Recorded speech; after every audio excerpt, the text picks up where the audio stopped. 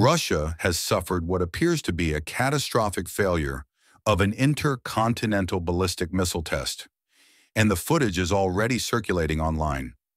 On November 28, 2025, a long-range missile launched from the Yasny range in the Orenburg region rose only a few hundred meters before violently detonating midair. A sudden fireball, a hard veer off course, and then a burst of thick purple smoke, the unmistakable signature of toxic hypergolic propellants. That purple cloud isn't just dramatic, it's dangerous.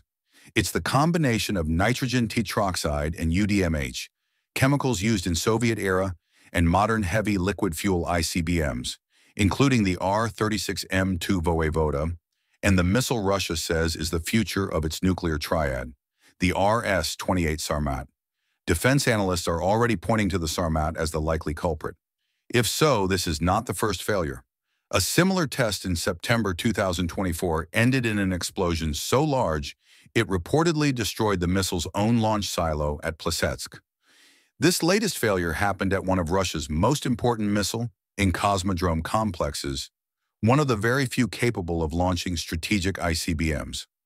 Local authorities have quietly urged residents to avoid tap water, stay indoors, and wait for toxicology results. But there have been no evacuations. And as expected, the Russian Ministry of Defense has declined comment entirely. Stay informed on the world's shifting power. Subscribe to the Watchtower report, where strategy meets reality.